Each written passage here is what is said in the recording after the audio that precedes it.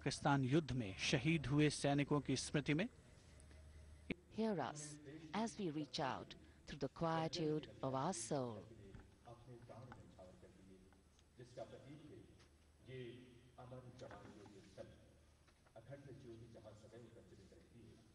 पूरे राष्ट्र का नेतृत्व करते हुए माननीय प्रधानमंत्री उन वीरों को श्रद्धा सुमन अर्पित करते हुए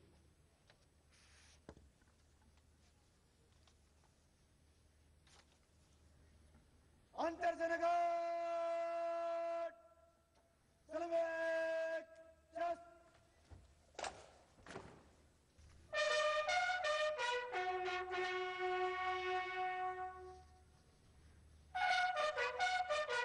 Now, moving close to a point The Honourable Minister of State for Defence, where he'll alight. स्थित It's a receiving him, Defence Minister Manohar Parrikar, and there's a cheer in the crowd as the Prime Minister, Mr. Narendra Modi, Along with our chief guest for this year's parade, the French President Francois Hollande.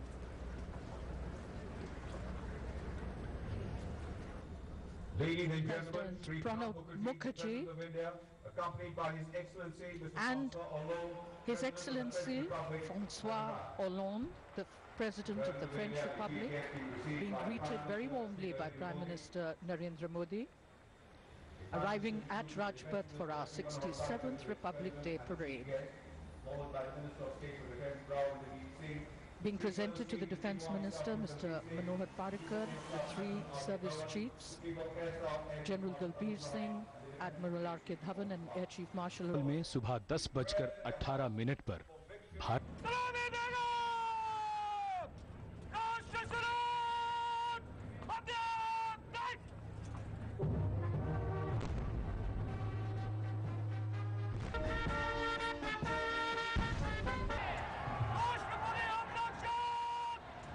में ये formation फूलों की पंखुड़ियां, सेना तीसरे पर नौसेना और चौथे पर वायु सेना का ध्वज.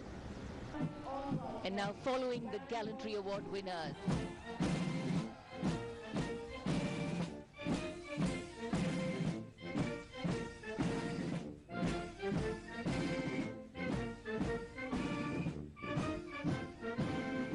Proud moment for it. The French soldier carrying the French regiment flag is surrounded by a guard of honor to symbol. Marching smartly, the contingent of the 35th Infantry Regiment, 1781 to 1784. अब राजपथ सुनाई दे रही गर्जना भारतीय सेना के मुख्य युद्धक tank T-90 Bhishma की है. दस्ते की कमान कैप्टन भूषण कुमार के हाथों में. आदर्श वाक्य करके रहेंगे.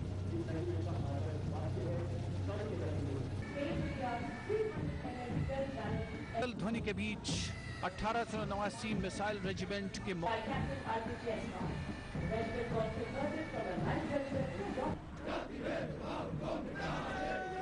Here come the first of our marching contingents, the Parachute Regiment. प्रतीक धनकर के नेतृत्व में कोर का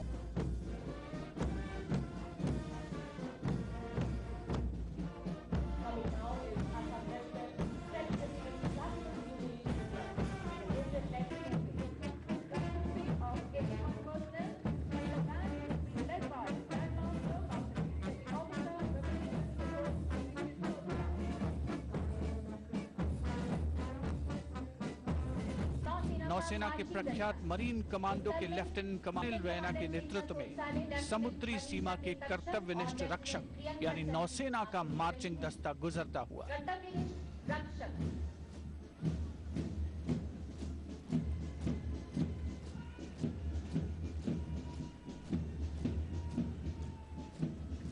हम हैं सीमा सुरक्षा बल.